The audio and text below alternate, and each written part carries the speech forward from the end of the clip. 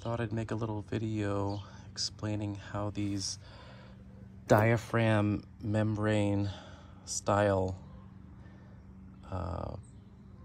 all-in-one valve cover, PVC, oil separator, whatever you want to call it, how they work.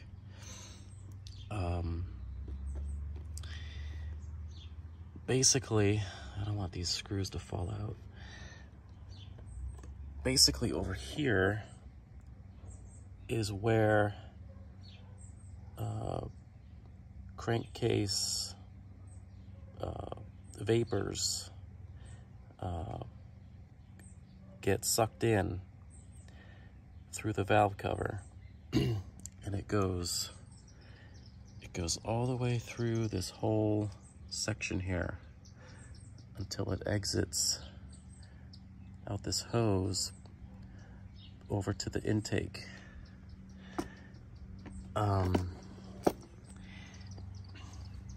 In here is a series of little veins or gates or blockages, obstructions, to try to get the oil, the suspended oil vapor, to fall off.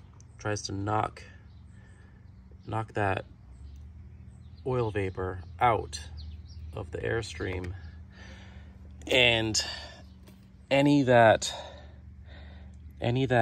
do fall out get dropped right here.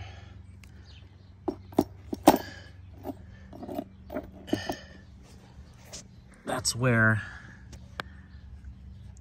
the oil drops out, and it's sort of like a one-way valve. So, and that just drips back into the cylinder head. This is between cylinders 3 and 4. So right here is where the oil falls out. And then the rest of the vapors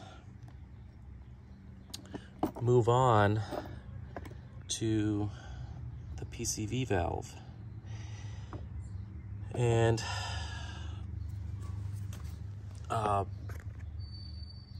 this valve cycles between open and shut. There's like a rubber type membrane. It's just flat, and the idea is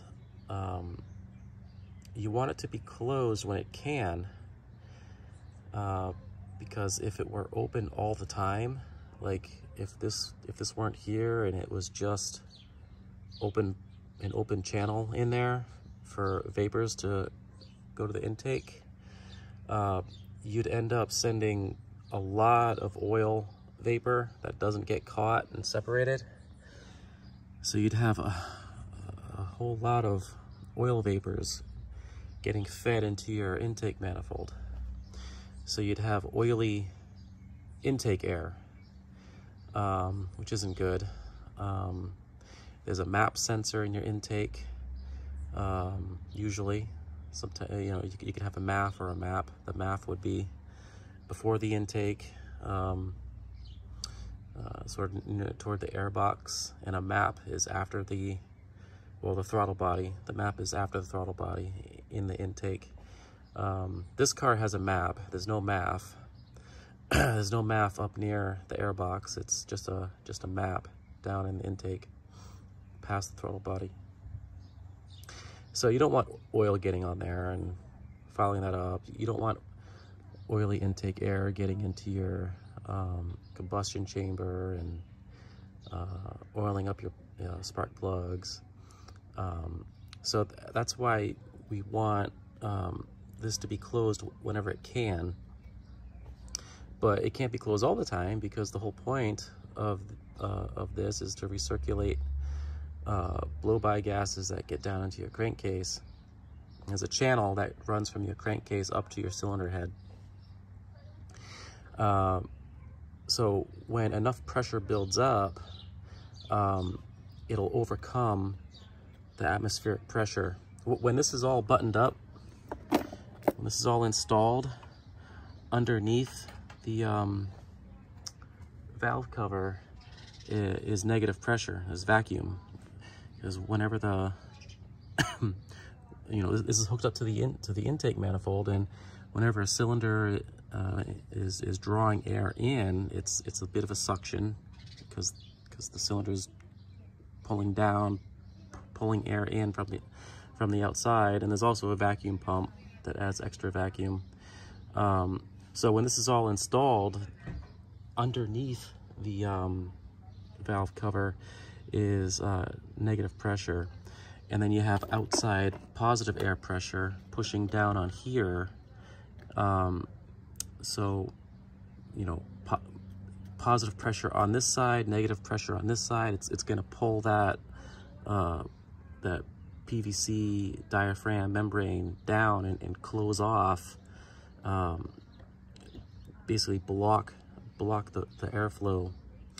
And then as soon as there's enough pressure built up from the crankcase pressures, from the blow-by, it'll reduce it'll add pressure underneath here to make it more equal to the outside pressure, which ends up pushing this diaphragm open.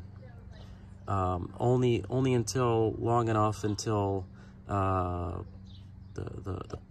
pressure under here is reduced enough to the point where enough vacuum is present again, and positive pressure pushes this closed again.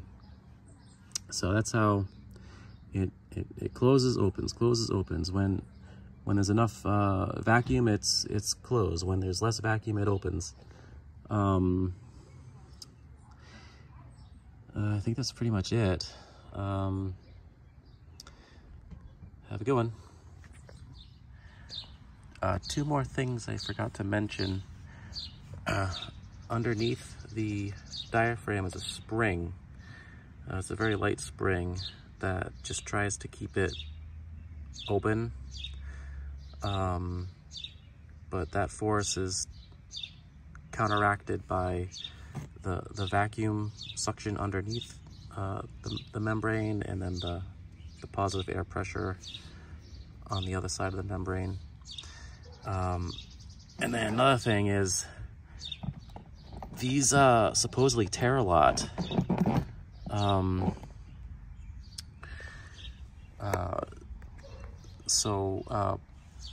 When they tear, it's just going to be open. Any tear is gonna allow that positive outside air pressure to just go right through it. It's not gonna be able to hold the diaphragm down and closed.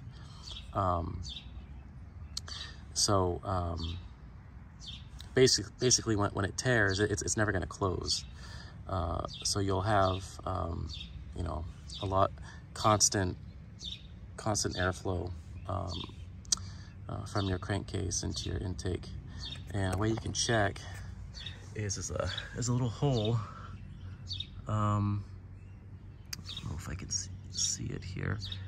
There's a little hole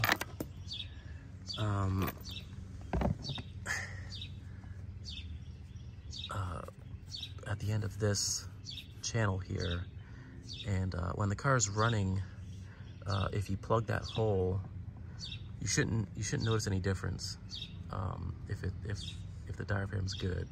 If the diaphragm's torn, then plugging this hole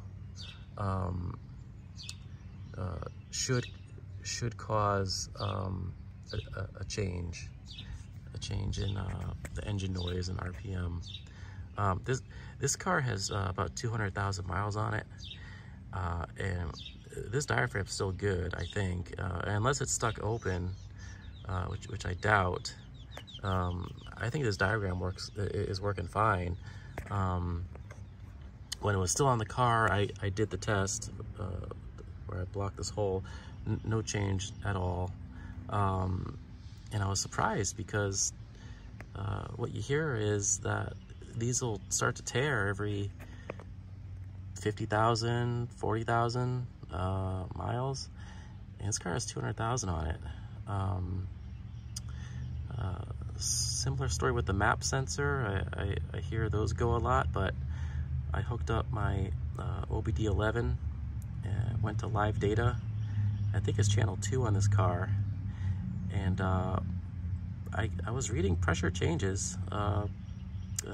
It seemed to check out the numbers I was getting. So I don't know, maybe I got lucky with this car.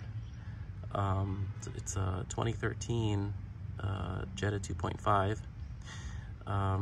But I also, just to double check, I also just tried to blow air in through this, and it was holding air. It was solid. There's no leak. So at this point, I don't know whether to replace it because it's 200,000 miles or leave it because it's lasted 200,000 miles. Okay, thanks.